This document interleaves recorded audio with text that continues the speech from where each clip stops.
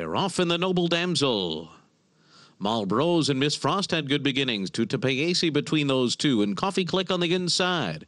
And they're being followed by Devilish Love and Recepta. After that, Lady Lara, who settles into stride about 6.5 lengths off the lead and just outside of Crowley's Law, while Baffle Me trails the field. So they move up the backstretch with Miss Frost in front. Tutapayasi, a bit headstrong, running in second there, a length off the lead and hard to settle.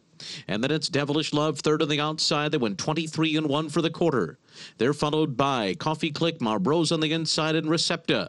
Crowley's Law is 6 lengths off the lead inside of Lady Lara, and Baffle Me still at the back of the pack. Miss Frost is the leader as they move for the turn. Tutapayasi continues to run along in second position. Outside of them, it's Devilish Love in third. They went a half in 46 1/5 seconds. It's been an honest, solid pace so far. Then Recepta and Marlboroughs down on the inside. Lady Lara is in the midst of her run outside of Recepta. She's going to have to go 5 wide, though.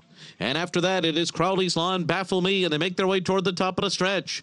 Miss Frost is the leader. Devilish Love on the outside is second. Recepta third. Lady Lara very wide there. Then Tutapayasi, and looking for running room on the inside is Marlboroughs. Coffee Clicks looking to gain ground too, with Crowley's Law coming as well. Into the final furlong, Recepta. Lady Lara to the outside, and then comes Crowley's Law. Recepta's in front, close to home. Lady Lara on the outside, Crowley's Law, and Coffee Click down to the line. Recepta won it.